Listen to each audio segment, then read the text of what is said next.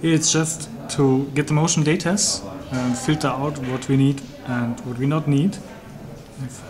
9-axis motion sensor. It's not easy.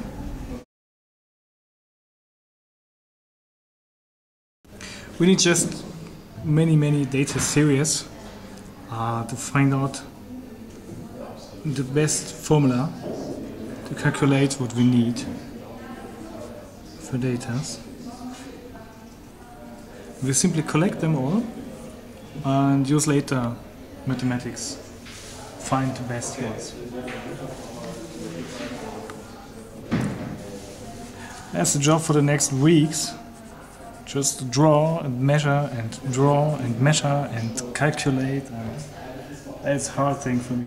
We do this on paper, but we don't need to do this on paper. We can also draw eights in the air, trying to find out the real shapes. But naturally, we start on the paper.